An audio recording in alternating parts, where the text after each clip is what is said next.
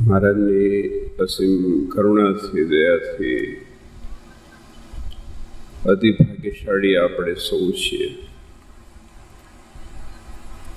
ભગવાનના સાનિધ્યમાં બેસીને ભગવાનના કથા વાર્તાનો લાભ મળે છે.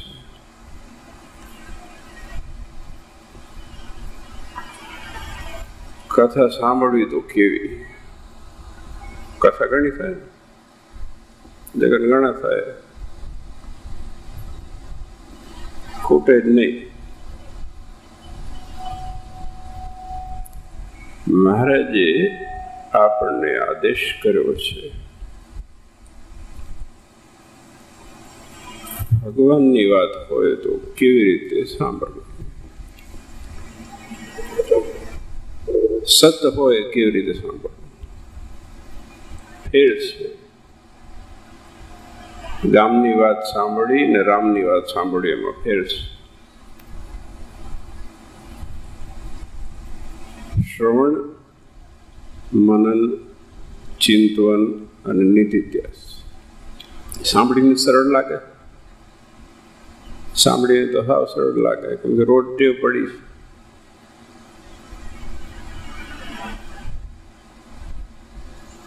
જે કાન સુધી જ ન રહે પણ અંદર ઉતરે એને શ્રવણ કહેવાય. કાન સુધી તો ઘણું પડે છે,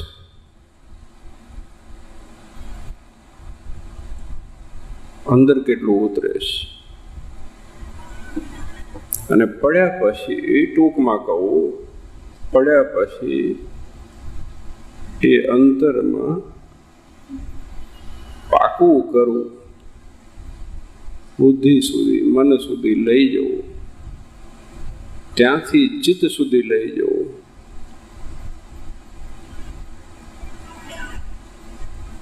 રાતે સૂતા હોય તારે કેટલા બાકી છે કે ના બાકી છે એ તો વિચાર ઘણી વખત આવ્યા છે, પણ ભગવાનનું શું થયું એ વિચાર આવે 10 સેકન્ડ માટે, વધારે નહીં, 10 સેકન્ડ માટે.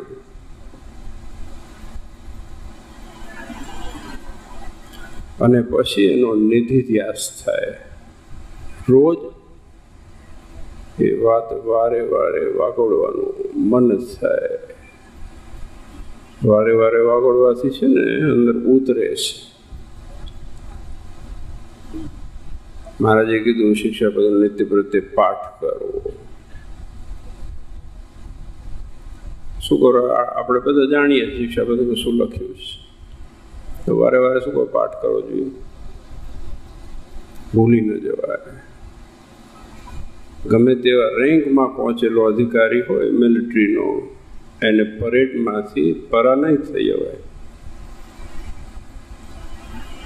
એ નીકળી ન શકે.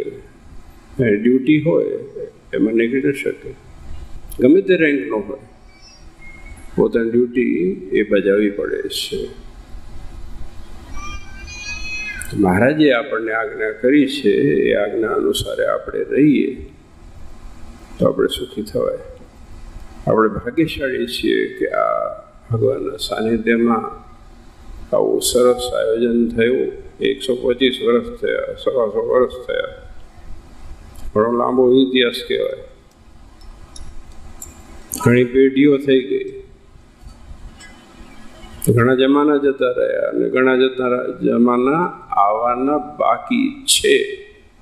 હવે આપણે એ સંકલ્પ કરવાનો કે કેટલા જમાના આવવાના બાકી છે, એના માટે આપણે શું કરવું છે. ગયા એવું ગયા, હવે શું, ભવિષ્ય શું, 4 પેઢી પછી શું, 4 પેઢી અઘરું કામ છે. 1 પેઢી કે 2 પેઢી કે તોય કદાચ એકાદ પેઢી સુધી માણસ જવાબદારી કદાચ લે. 4 પેઢીની વાત થાય, બીજા 100 વર્ષની વાત કરું છું. એની જવાબદારી લેવા કોઈ તૈયાર ન થાય. પણ આપણે સાવચેત રહેવું પડશે. આપણે ભગવાનના સંસ્કાર જાળવીને રાખવા પડશે. કારણ કે કહેવત છે જગતમાં કૂવામાં હોય તો વાળામાં આવે. આપણામાં હશે તો નીચે ક્યાંક આપણી પેઢીઓમાં એ સંસ્કાર જળવાઈને રહેશે, એ સત્સંગ જળવાઈને રહેશે. એટલે એ રાખવું એ બહુ અગત્યનું છે, જાળવવું એ બહુ અગત્યનું છે. આપ સૌએ ખૂબ તન મન ધનથી સેવા કરી છે. આવું સરસ આયોજન થયું.